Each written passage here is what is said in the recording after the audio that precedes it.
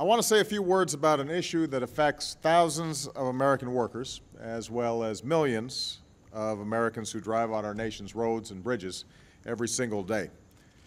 At the end of September, if Congress doesn't act, the transportation bill will expire. This bill provides funding for highway construction, bridge repair, mass transit systems, and other essential projects that keep our people and our commerce moving quickly and safely. And for construction workers and their families across the country, it represents the difference between making ends meet or not making ends meet.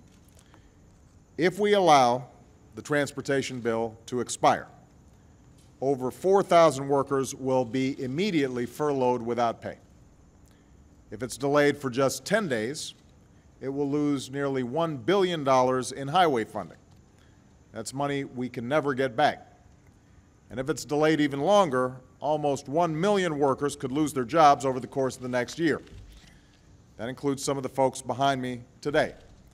You've got Adam Wenzel and Chris Negley, who are with the Federal Highway Administration. We've got Hector Seeley and Austin Anderson, who work for the Fort Myers Construction Company. If we don't extend this bill by the end of September, all of them will be out of a job just because of politics in Washington. And that's just not acceptable. That's inexcusable. It's inexcusable to put more jobs at risk in an industry that's already been one of the hardest hit over the last decade.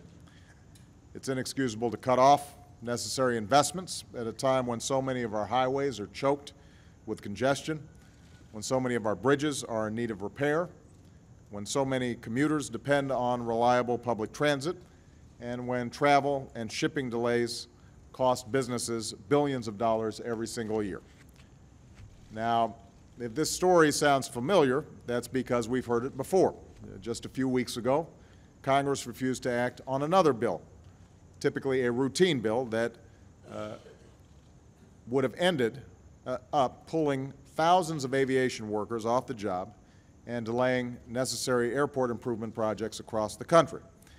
And when Congress finally got their act together, they only funded the FAA until September 16th. And that's why when they come back next month, not only do they need to pass the transportation bill, but they've also got to pass a clean extension of that FAA bill for longer this time and address back pay for the workers who were laid off during the last shutdown.